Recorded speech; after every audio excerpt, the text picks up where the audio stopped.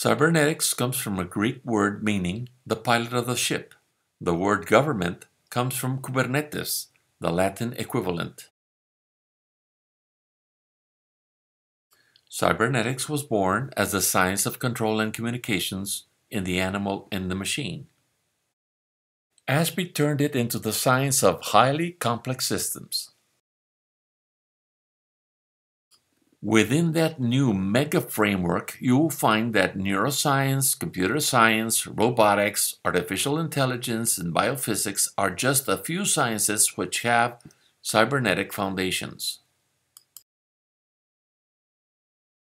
Cybernetics answers the why questions, because it also turns out to be the science of purposeful systems, those which show feedback information at work.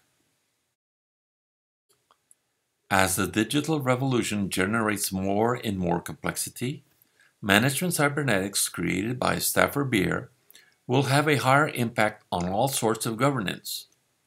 It provides many fruitful insights to politics, economics, social science, and law. The new circular economy is an example.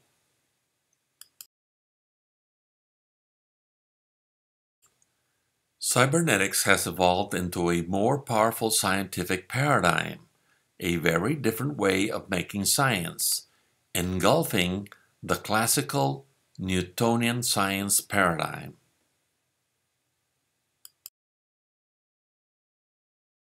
Thanks to the stored program computers, most science today takes a cybernetic model building approach to gather dependable knowledge.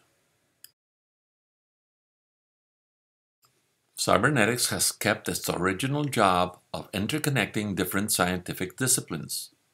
Cybernetics is everywhere. It's like air, says MIT's Sandy Pentland. I say be aware that cybernetic laws are hard science but have nothing to do with physics. Observers and relativity are the subject matter of second-order cybernetics.